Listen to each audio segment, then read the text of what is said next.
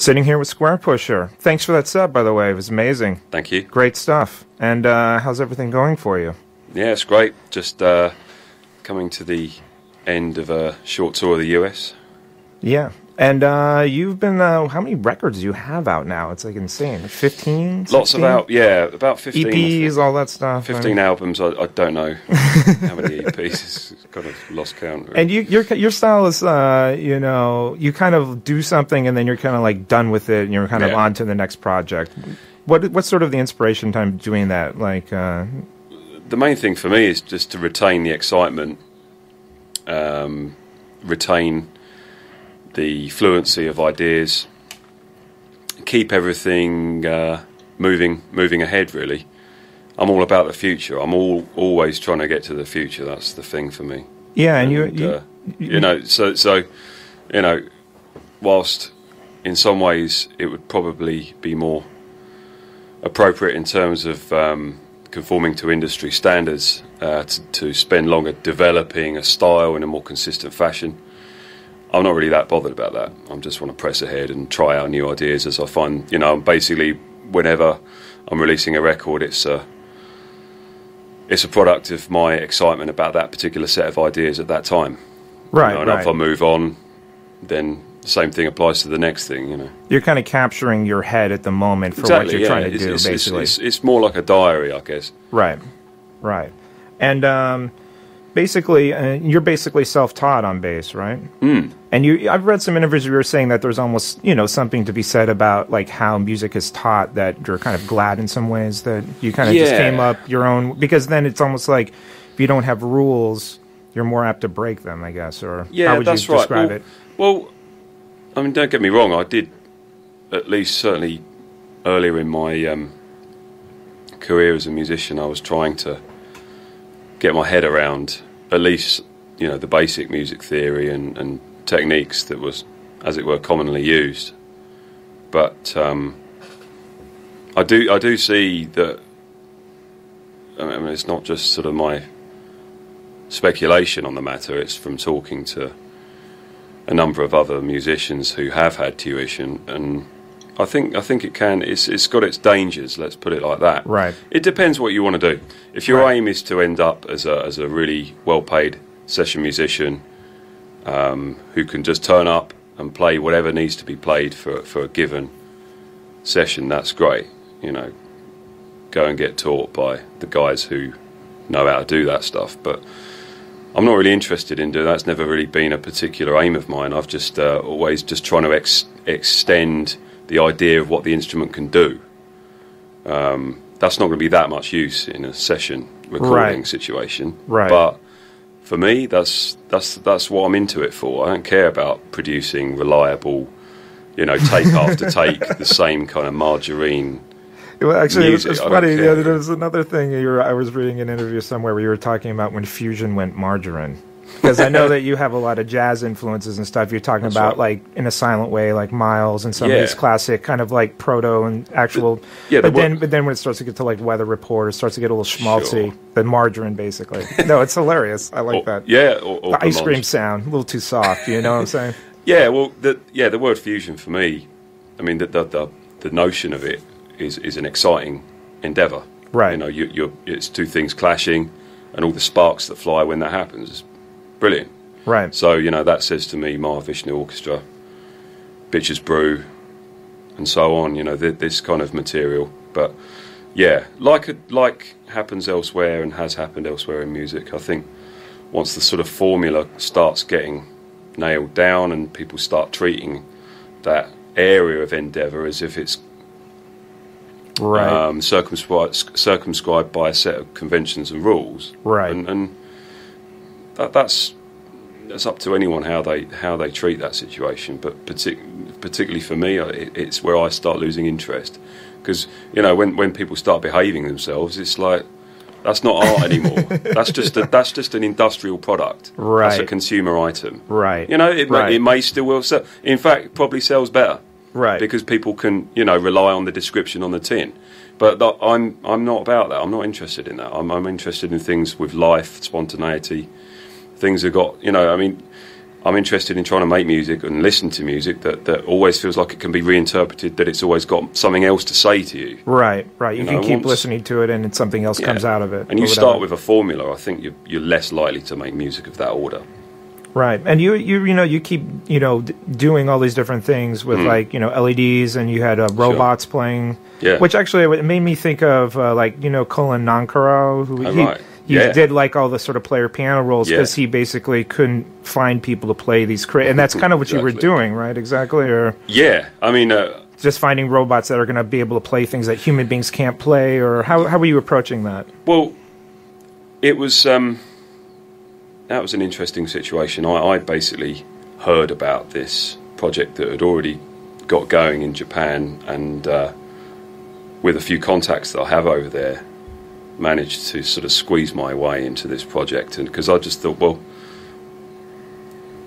is that not one of the greatest musical opportunities you're going to ever have? You make music for a robot band. I mean, crikey, that's what else is there? It's pretty classic. Classic. Yeah, for me. I mean, but actually, I mean, there's a number of ways in which it intrigued me. But one of the principal ones was that it's that group was using a set of very conventional instruments, but they're being played in this very unconventional way. So you've got electric guitars, piano, drums, these instruments that are absolutely synonymous with popular music, rock music, modern popular music, whatever. These instruments surround us, in our musical environment. We're so familiar, particularly with the electric guitar, the sounds and the conventions associated with it. And for me, it's one of the instruments I feel less enthusiastic about using because of that abundance of stereotypes that are associated with the electric guitar. Right. But having a robot play it struck me as an opportunity to try to reinterpret the sonic capacity of that instrument. And I mean, I think, although of course the project, like every other one, has its failings, there were certain aspects of what we pulled off on that, which I think it's safe to say it's stuff that's never been done with a guitar before. I mean, for example, things where they're just a simple fact of human hands means that you can't make certain chord structures happen beyond a certain physical stretch of fingers. Right. Well, that's you can't pull it off. I mean, you just can't do it. And with a robot, it just stretches wherever you want it to stretch. Right. There's no limit.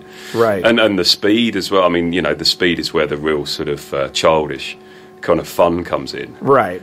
But it's of course not the only degree of freedom I was interested in exploring. But just actually being able to play the guitar at a picking speed that is actually an audible frequency, so you can actually use the picking frequency as a modulator. Oh, wow. on the pitch that you're generating with the string. So you can almost start to generate amplitude modulation or ring modulation effects by just picking the string so fast it introduces this other harmony. Yeah, exactly. Yeah. So an interference pattern between the various frequencies.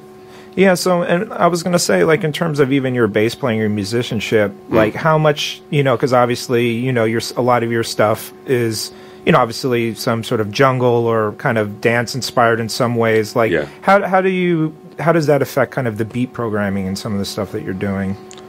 How do you mean? What do you mean? In terms of does some of the, because you're obviously a virtuoso bass player, so does that kind of come into how you're sort of approaching when you're laying down drum tracks or just the background tracks for your tracks? Yeah, well, I don't know if that question makes sense. No, it does. It does. But of course it does. Absolutely. I'm just trying to sort of frame the answer. I mean, it's.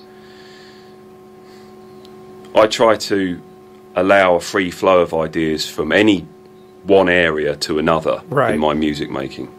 So, if there's some particular rhythm idea that I've come up with from playing bass, there's no reason why that can't then be transferred and modified into some sort of drum pattern or something. Exactly, yeah. In terms of a drum sequence. I mean, but in order to keep those the communication between those areas as fluid as possible, I mean, I'll do things like I will actually play the drum parts from the bass.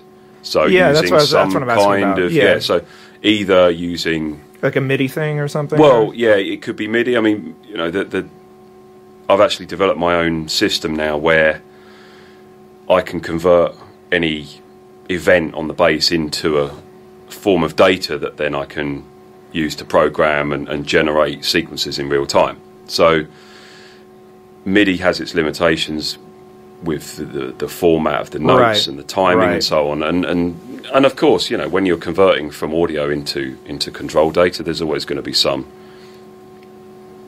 compromise. But still, yeah. So I mean, it will be sometimes the case where I will play a bass part, but then real time that'll be converted into drum parts. Right.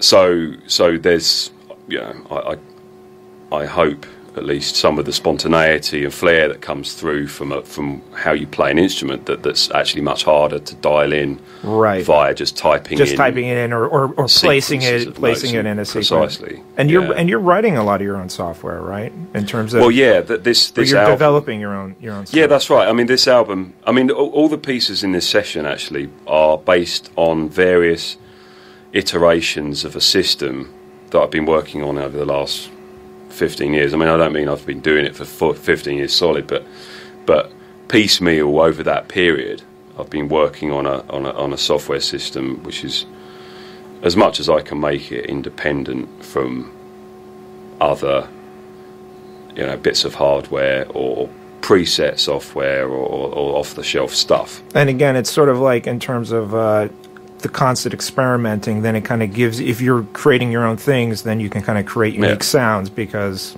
you've created the software. It helps to do that. Right. Yeah. I mean, I think it's an interesting point though, because I still contend, and that's why I still maintain my instrumental technique on bass and whatever other instruments I'm interested in playing. I maintain that precisely because I think that any instrument with sufficient ingenuity applied to it can produce new sounds. Right. You know, the church organ, you know, it's an instrument that was hundreds of years old at the time, but when Messiaen was composing for it, it was producing new sounds. Right. You know, new combinations of colours. The bass guitar, I think, is an instrument which is, you know, there's no way you can say it's done. You know, that there's an infinite range of possibilities. I mean, even like available. the amen break, you know. I mean, exactly. It's just like constantly, you can constantly keep cutting up and twisting all this stuff around, and still, Precisely. you know, or other breakbeats, obviously. Well, that's right. So on the one hand, yes, I think you can take any instrument and you can look at it with fresh perspective. Right. But that's, of course, not the only way to try and reach new sonic territory. You can also try and make new instruments. Right. You know, it's whatever you're into. I'm into both. Yeah, of course. You know, of course. I mean, but I don't think, you know, there is maybe a line of thinking that says to make new sounds you need new instruments. But I don't think there's any necessary connection, because actually I hear, to be honest, a lot of new music made with new software, it sounds old hat to me. Right. You know, it doesn't mean, you know, just because you got the new stuff, you've still got to apply your imagination, your ingenuity to it. Otherwise, you're just a demonstrator for its particular set of presets and the tram lines that it tries to push you into, that the engineers who built it thought that's what this should be used to do. The stock sounds or whatever. Yeah, exactly. That's what it should be used to do. I mean, well, you were even talking about in a recent interview also the instrument fetishism, because now you have like an 808 that goes for thousands of dollars, and in the end, it's like you kind of don't need that to make 808 beats. You know, I hate that world. I really do. It gets a little purist. I agree. It's garbage, because basically it's a rich man's game. For yes, a start. Exactly. That's the really sad thing about it. That's and there's true. a sort of a horrible mentality which surrounds that world, which is that, you know, if you want the real sound, you want to sound really good, you've got to have the real instrument, and that means you've got to pay a massive price tag. And I don't endorse that. It sounds like you could do a commercial for that. You could do like a voiceover.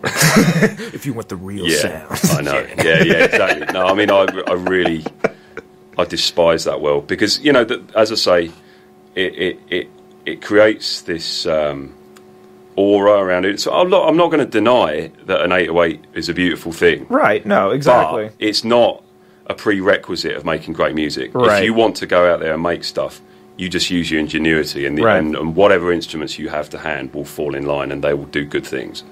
You know, I mean, I honestly, I mean, I came out of a situation, I didn't have any money or any particular support. It was just, I had thousands of ideas and a sufficient commitment to pursue them. And that's what I'd encourage anybody out there to do, rather than thinking with your wallet, thinking with the thing that was designed to think, i.e. your brain. Right. You know, and that will get you where you want to be. You know, rather than just pursuing this sort of hiding into nowhere of, I need the perfect setup. Right. I've got to have the right stuff. Right. You know, it's bullshit. Well, we'll edit that. Yeah, I may well have to bleep that. But you get the idea. Psh, edit that. No, I'm just kidding. And then also, but you know, and what's funny is like from when you were coming up, and you know, things have slightly changed a little bit in electronic music since the Spy Mania days, and you obviously like, you know, you're kind of been living through these different eras of electronica or EDM, and it's just kind of it's surreal, because I mean, I think for a testament to you is that you're still basically making pretty crazy, you know, in a lot of ways avant music, and you know, you're out there doing your thing, which is great. You know, I mean, I think it's not always the case for people making crazy music like that. Right. You know? Well, look, I mean, I wouldn't stick my neck out unless I was convinced what I was putting forward was original and worthwhile. I mean, I really don't. I don't want to waste anyone's time. Right. You know, I'm convinced of the... Yeah. I mean, it's tough, because I don't honestly appreciate it when I'm bombarded with things that just sound mundane and repetitious, and retro. I hate it. You know, it wastes my time. I don't want that stuff in my ears. Right. And I wouldn't do that to someone else. Right. You know, but I'm quite hard line. You know, really, it's like I wouldn't bother. I'd just go and get a different job once I'd run out of ideas. Right. You know. Well, we can wrap it up. I mean, let's just have, I wanted a few more questions just about like the earlier days, because it was funny. I was reading another interview with Luke Vibert where he was kind of referring to like what you and Aphex Twin and just like kind of almost like rubbish jungle. Like you guys were almost making jungle that was almost like a little too weird to the dance floor, but then it sort of caught on with other audiences. But it was almost like, you know, because I know that, you know, like people like Remark and, you know, you were clocking some of like those old school jungle influences. But I mean, were you guys like trying to make dance records, or you were just trying to make like your own kind of crazy records? Or I mean, I don't know. It's an interesting angle. I mean, when I first heard Luke's Plug records, the Plug records, exactly. I mean, I didn't because I don't stratify or categorize music. I mean, my early days of listening to music were just flicking through radio and borrowing and whatever tapes and records I could find. And I didn't put it into a system of this, that, and the other. It was all just music. It was either good or it's bad. Right, the Duke Ellington school. Exactly. Yeah, I guess. And when Luke's stuff came along, it sounded. I didn't think, oh yeah, well this is just sort of avant anything. I just thought it was a great track. Right. Whatever. So I wouldn't, and in any case, I wouldn't really want to sort of answer for what he thought he was doing. But for me, I wasn't desperate to emulate like Remark or, you know, Marvelous Kane or whatever. Exactly. It wasn't really. I thought, well, I love it. Right. It's brilliant. Right. But I don't want to sort of just fall in line behind those guys. You're going to create your own sound. Let's just try it. Yeah. I mean, and also remember that. I mean, that phase where I started getting records out, that was already 10 years into my career of making music. Right. I was writing music since I was a kid. Right. So although that's the thing that everyone thinks, oh, that's the first stuff Squarepusher did. It's just the first stuff that came out. Precisely. All right. So you know, that was a period of time that I moved through and came out the other end of, but it wasn't, oh yeah, this is me now. This is me stamping my identity on the world Which of makes music. sense because you keep moving. I mean, your styles keep changing and whatever. Yeah, you know? for certain. Yeah, I mean, you know, there are all any number of things which preceded it, which weren't really to do with it. I mean, it's but breakbeats, I have to say, I mean, it was always a thing that I was fascinated by, actually, in terms of at least making making anything with drum machines and so on. So whenever I started using drum machines, I was trying to make them sound like breaks. Right. So like by putting them through guitar amps, things to really filthy up the sound. Right. Because you get the clean sound out of the drum machine I was using those days, a DR660, and it's clean as a whistle. It really does just sound completely Formica. Right. Yeah, right. It's so plastic. Right. So I was putting it through distortion and compression and spring reverbs and really dirty EQs, just to try and make it sound like a record, which is obviously part of the sound of a break is not just that it's a drummer playing and a good drummer, right? But it's also the mics, but it's also the mastering and the vinyl. Exactly. Typically they're from vinyl, so you've got all of that sound character built into the break before you even start. Right. I mean, it's also the classic Ultimate Breaks and Beats series, that you just basically, looking for those certain kind of drum sounds that are sounding that way because they were recorded a certain way. Yeah, precisely, yeah. Although, of course, once you start messing around with it, that all gets kind of ruined anyway.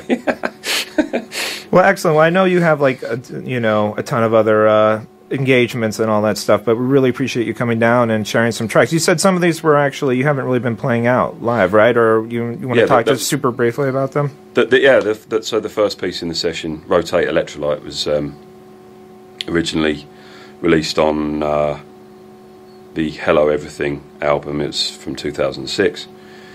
That's actually the first time I've played it since, so it's a bit rough and ready. That's good. But there you go. So so I've not been using it in the set or anything. So here it is. It's sort of dusting that one off. Nice. So there's that. Second one is the lead track on the new album, and then the third was Venus number 17, which was from an EP for 2004, although it was written in 2003. That has been used in the set, so I'm a little bit more up to speed on them. Right, but there you are. Excellent. Well, thank you for coming down, man. Yeah, thank you. All the best, man. Cheers.